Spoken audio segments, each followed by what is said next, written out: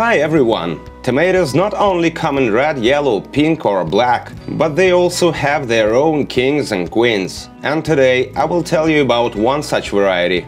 Queen of the Night tomato was bred in Germany on the banks of the Rhine River. It really caught my eye every time I passed by these plants. I've never seen tomatoes this dark before. They are certainly very attractive. The variety is described as indeterminate, and it really grew to about 1.5 meters tall in my garden. The tomatoes were not too big, more of cocktail size, but insanely pretty, and there were plenty of them. Red-orange striped with lots of anthocyanin. Until full ripeness, they were almost completely black, I would say even darker than the night itself. But later, they took on the color of real red-hot charcoal. The plants proved to be quite disease-resistant. The dense fruits were able to continue to ripen safely on the plants in spite of not the best weather conditions. And for the same reason, they store quite well.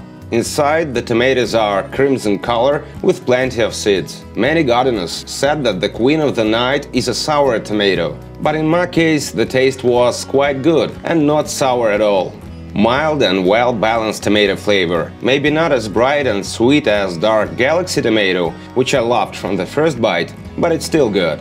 So this variety would be good not only for beauty seekers, but also for tomato lovers in general from a gastronomic point of view. Queen of the Night can easily become the queen of your garden. Thanks for watching, this is the Lucky Garden channel, and see you soon!